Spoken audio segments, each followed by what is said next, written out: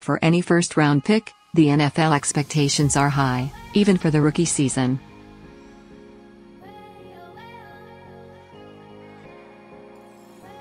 For a first-round pick of the Dallas Cowboys, well, Taco Charlton is finding out the extra burden that comes with.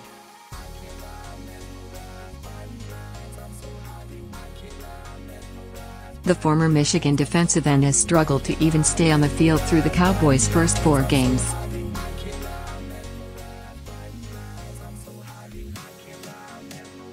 He has just 3 tackles, 1 tackle for a loss and a QB pressure. There's been more talk about him being inactive than him actively getting after quarterbacks.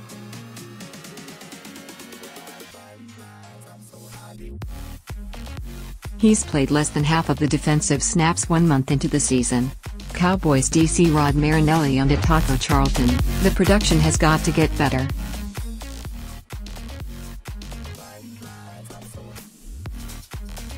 He's getting good looks, enough looks. Now is the time. As the season goes, the production has to come up at that position.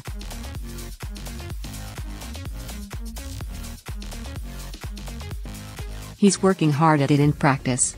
Now, it's just a matter of time.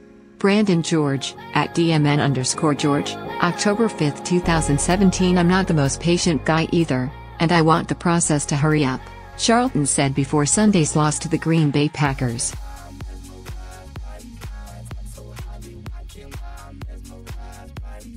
I know it takes time.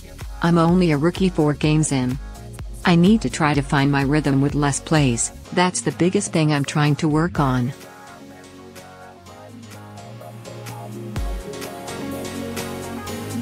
Getting in the game, 4 plays here, 4 plays there, but still try to get in a rhythm.